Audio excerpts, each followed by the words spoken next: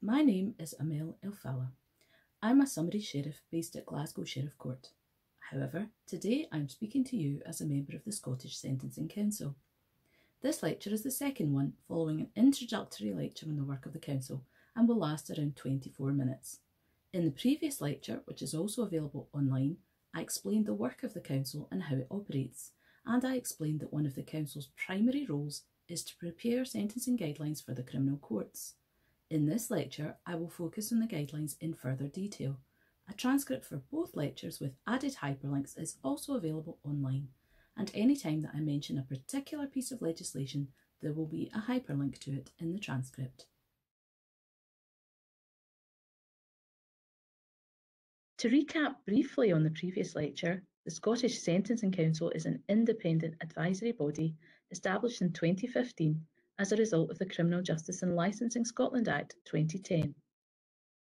It has three statutory objectives, namely to promote consistency in sentencing practice, assist the development of policy in relation to sentencing, and promote greater awareness and understanding of sentencing policy and practice. It's made up of 12 members, with 6 judges from across the court levels, a prosecutor, an advocate, a solicitor, a police officer, someone with knowledge of victims' issues, and one other person who's not qualified as a judge or legal member. I'm currently one of the judicial members. Before I explain the role of the sentencing guidelines, let's consider the following scenario. You're a sheriff. You must sentence a 19-year-old offender who's pled guilty to causing death by careless driving. She's a law student from France. She's never been in trouble with any court before. On the day of the offence, she had rented a car. She had a momentary lapse of attention when she pulled out of a cafe car park. She drove into a bend on the wrong side of the road for a matter of seconds before hitting an oncoming motorcycle.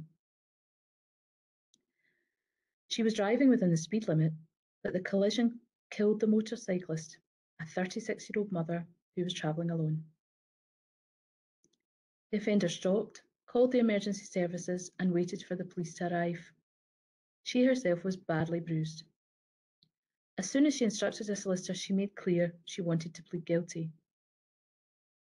The court received an impact statement from the husband of the deceased lady, describing how utterly devastated he and his children were by the loss. How would you decide on the sentence?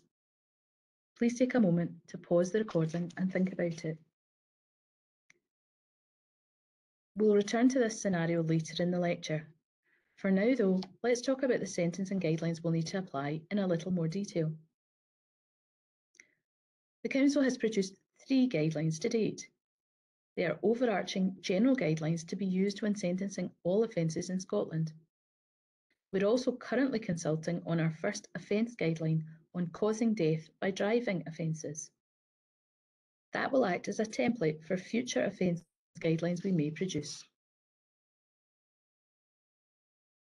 The key aims of our guidelines are to provide assistance to judges who often have to make challenging sentencing decisions, to promote consistency and predictability in how sentences are decided across Scotland, and to help the public better understand those sentencing decisions. We try to make sure our guidelines are succinct in order to assist busy judges and lawyers, and to use accessible language in order to assist the public. The guidelines are available on our website for a closer look. Let's look at each one in turn. Our first guideline is on the principles and purposes of sentencing. Before November 2018, the purposes of sentencing had never formally been agreed by the courts. Preparing this guideline was not a matter of the 12 council members just sitting down and deciding what they felt the principles and purposes should be, though. We conducted research into what exists in other jurisdictions, interviewed the Scottish judiciary, held focus groups with the public, and analysed criminal justice statistics. We engaged in wide consultation across the justice system, including with judges, victims groups, the legal profession, interest groups, and other interested organisations. And we also looked closely at current sentencing practice. After extensive engagement and consultation, we drafted a guideline which applies to the sentencing of all offences in Scotland. That guideline's core principle is that sentences must be fair and proportionate. To achieve this, the guideline says that all relevant factors of a case must be considered, including the seriousness of the offence, the impact on the victim and others, and the circumstances of the offender. Sentences should be no more severe than necessary, and sentencing decisions should treat similar cases in a similar way, assisting consistency and predictability. As I say, you can have a closer look at the guideline online to see the other key messages. The guideline also lists some of the main purposes of sentencing, namely protection of the public, rehabilitation of offenders, giving the offender the opportunity to make amends, punishment, and expressing disapproval of offending behaviour. Let's look at them one at a time. Protection of the public doesn't necessarily mean prison.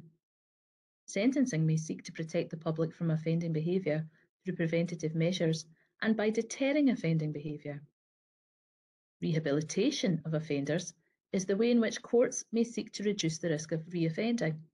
It's about providing people who have offended with a chance to change and move away from past offending behaviour. Giving the offender the opportunity to make amends acknowledges the harm caused to victims and communities. Its aim is to recognise and meet the needs of victims and communities by requiring the offender to try and repair at least some of the harm caused. Punishment may be considered when deciding the severity of a sentence, but punishment is only one of the possible purposes of sentencing. And expressing disapproval of offending behaviour may act as an expression of society's concern about and disapproval of the offending behaviour under consideration. In practice, most sentences will aim to achieve more than one purpose. There will, in some cases, be a tension between these different purposes, where the judge must try to achieve the appropriate balance in view of the particular circumstances of the case. For example, it's not difficult to imagine a case, perhaps a serious sexual offence, where the judge has to balance the goals of public protection, disapproval, punishment, and rehabilitation. Until this guideline was published, these principles and purposes had not been set out in Scotland in a single authoritative document. The work on the principles and purposes of sentencing leads us into the question of how judges actually arrive at sentencing decisions. This became the subject of the second general guideline on the sentencing process. Like the first guideline, it also applies to all sentencing decisions in Scotland. The two guidelines are complementary and should be read alongside one another. The sentencing process guideline describes how judges reach sentencing decisions, i.e. the various steps they take and the factors, such as the seriousness of the offence and any aggravating and mitigating factors, to be taken into account. The guideline aims to reflect practice and to explain to the public how sentencing decisions are made. And as with the Principles and Purposes guideline, this is the first time that the steps in the process have been expressly defined in a single document in Scotland. So let's go through these steps, keeping in mind our death by driving scenario. The first step is to assess the nature and seriousness of the offence. The seriousness of an offence is determined by two things. Firstly, the culpability or level of blame of the offender, and secondly, the harm caused or which might have been caused by the offence. The harm caused in our scenario is the death of the motorcyclist. Some of the factors a judge might use to determine culpability are set out in the guideline, and you can have a closer look at that on our website. When determining culpability, questions that judges might ask themselves are: was there any planning or premeditation of the offence? Did the offender know the risks, or should they have known the risks that might arise from their actions, even if they didn't intend to cause the harm? Did the offender intend to cause harm, or was the offender reckless as to whether harm was caused? Bear in mind that harm is interpreted broadly. It includes cases where actual harm was caused and cases where there was a risk of harm, but no actual harm resulted. It includes a wide range of different types of harm, such as offences where harm is caused to an individual or to property, or more widely to society or the environment.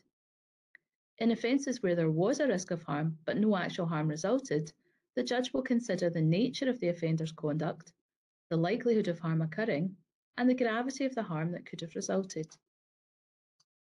In looking at the question of harm, the court will also consider the impact on any victim and will take into account the wider public interest when deciding a sentence. In some cases, an impact statement may be provided to the court by the victim, describing the effect that the offence has had on them. For more information on victim impact statements, see Section 14 of the Criminal Justice Scotland Act 2003.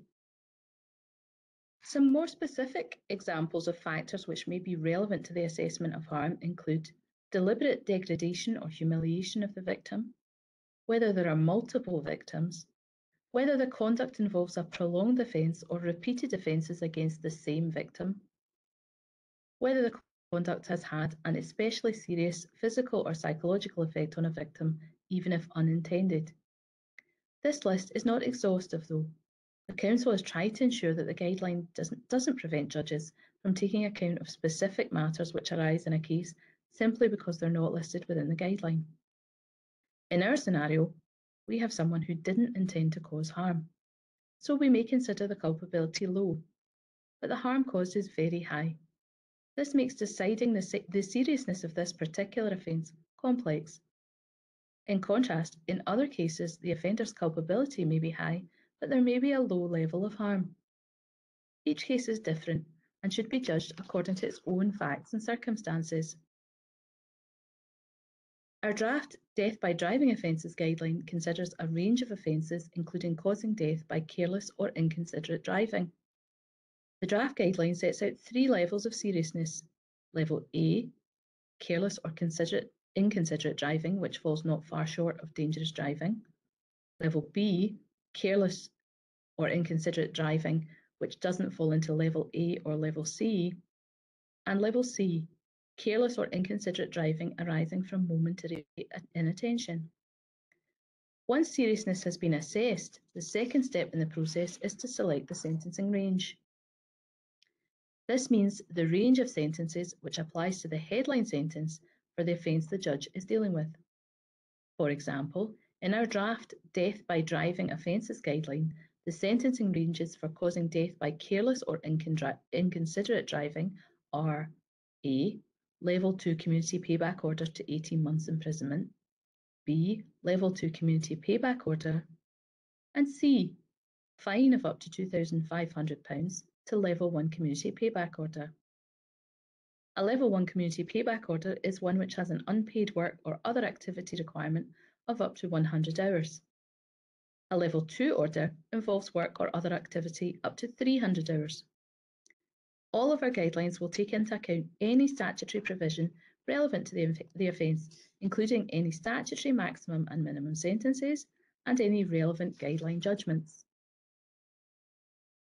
The sentencing court also has to keep in mind the following factors: any relevant statutory provision that applies, including the presumptions against imprisonment on a person aged 21 or over who's not previously been sentenced to imprisonment or detention, the presumption against imposing custodial sentences of under 12 months, and the presumption against passing a sentence of detention on a person aged under 21. Remember our scenario with the 19-year-old law student. Think about which of these presumptions apply. Once the judge has identified the sentencing range, it's time for step 3, that is, identifying aggravating and mitigating factors. Aggravating factors are facts and circumstances which may make the offence more serious for sentencing purposes. Aggravating factors which are integral to the offence and have been taken into account of in the initial assessment of seriousness should not be considered again at this step. That would be double counting. Mitigating factors include factors personal to the offender, which might lead to a less severe sentence. The sentencing process guideline gives some examples of aggravating and mitigating factors which are worth having a look at. Some of these are statutory and must be considered by law, and others, although not statutory, may be relevant. Once again, the lists are not exhaustive, and the sentencing judge should take into account any relevant aggravating and mitigating factors in each case. Examples of statutory aggravations that make an offence more serious are that it involves racial or domestic abuse. Examples of other aggravating factors include the presence of others, for example, the children or partner of the victim, that the offender was operating in a group or gang, and any steps the offender might have taken to prevent the victim reporting the offence. It's for the judge to consider what weight, if any, should be given to any particular factor, including any factors that are not listed in the guideline. The draft guideline on causing death by careless or inconsiderate driving lists examples of aggravating and mitigating factors particular to that offence. For example, aggravating factors include more than one death and previous convictions, while mitigating factors include providing assistance at the scene and previous good driving. Step 4 is determining the headline sentence. Following the sentencing process guideline we discussed earlier, having completed steps 1, 2 and 3, the judge should then select the headline sentence. This is the sentence which the judge considers appropriate for the offence before moving on to steps 5 to 7, which I'll talk about in a moment. When the accused has been sentenced for more than one offence, the judge can give separate sentences for each offence, or they can impose what's known as a cumulo sentence, which is when the judge gives one single sentence for all of the offences together. When the offender appears for sentence for more than one offence and the judge decides to impose separate custodial sentences for 2 or more of the offences, it's up to the judge to decide whether the sentences are to be served concurrently, that means at the same time, or consecutively, i.e. one after the other, or a mixture. Steps 5 to 7 of the process guideline covers issues which will not necessarily apply in every case, but where they do apply, they should be taken into account in arriving at the final sentence. Step 5 relates to taking into account a plea of guilty to an offence. The law says that the judge must take into account the stage of proceedings at which an offender indicates their intention to plead guilty. Where an offender has pled guilty, a judge will consider reducing the headline sentence, applying what is known as a discount. Generally, the earlier the guilty plea is made, the greater the discount. This can generally be up to a third of the sentence for a plea of guilty at the earliest opportunity. The Council is currently preparing a guideline on sentencing discounts which will look at that process in more detail, so keep an eye out for that in due course. Meantime, back to the sentencing process guideline. Step 6 relates to time already spent in custody. The law says that any time already spent in custody awaiting trial or sentence in the case should be taken into account when a custodial sentence is imposed. Step 7 relates to ancillary orders. These are orders which are imposed in addition to a sentence. Some are mandatory, where certain offences are involved, and others are discretionary, depending on the circumstances of the case. The guideline provides a non-exhaustive list, which includes, for example, the forfeiture of a car in a drunk driving case, forfeiture of an offensive weapon such as a knife, a non-harassment order, a victim surcharge, or a football banning order. As I said, that is a non-exhaustive list. Step 8 is imposing the sentence. Judges should always set out the reasons for their sentencing decisions. This includes if a judge decides not to follow a guideline. The law says that judges must have regard to all applicable sentencing guidelines or state their reasons if they decide not to follow them. I've spoken about the first 2 general sentencing guidelines. The third general sentencing guideline published by the Council is on sentencing young people. For the purposes of that guideline, a young person is someone who's under the age of 25 at the date of conviction or plea of guilty. The guideline mentions the frameworks taken into account in its preparation, including the United Nations Convention on the Rights of the Child and the other overarching sentencing guidelines that I've already discussed. When preparing the guideline, the Council also relied upon independent academic research into brain development and its impact on maturity and culpability. The research explains how young people develop physically and psychologically and indicates that the parts of the brain which relate to self-control and the ability to understand the consequences of actions, continue to develop at least until the age of 25. This means that generally, a young person will have a lower level of maturity and a greater capacity for change and rehabilitation. Taking this research into account, the guideline emphasises rehabilitation as a primary consideration for sentencing. The guideline says that the nature and duration of a sentence should be different from that which might be imposed on an older person for a similar offence. This is intended to recognise that a community-based sentence could in some circumstances be more challenging for a younger person than an older one.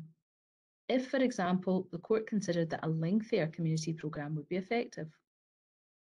A judge is not prevented from imposing a custodial sentence on a young person where appropriate, for example, for reasons of public safety, but the guideline says that such a sentence should be shorter than one which would have been given to an older person for a similar offence.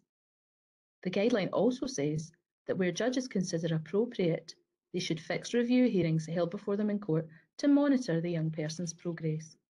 The aim is to try, as far as possible, to increase completion rates and reduce breaches.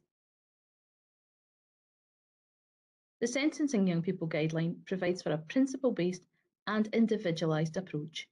This means that the judge should take into account the personal circumstances and the personal level of maturity of an offender when assessing their culpability.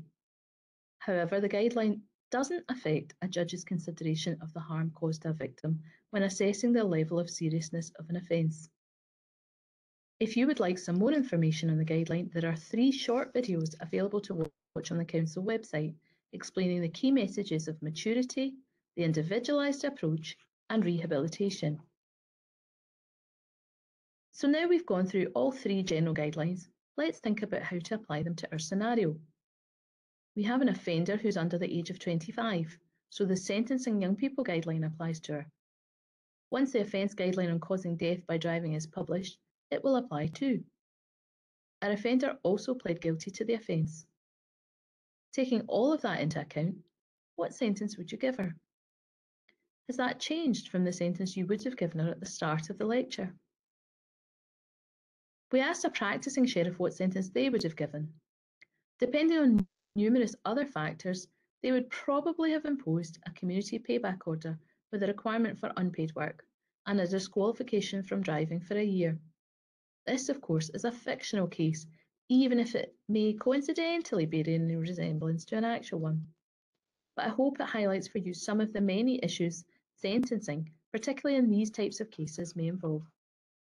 As I say, we're currently consulting on our first offence guideline on causing death by driving offences and would encourage you to take part. We're also preparing guidelines on sentence discounting and on certain sexual offences, domestic abuse and environmental and wildlife crime. We always welcome views on what topics we should consider for future guidelines and would be happy to hear from you. If you'd like to get in touch, please email sentencingcouncil@scottcourts.gov.uk. Please also contact us if you have any questions or other comments in relation to sentencing. Thank you. I hope you've found this lecture useful.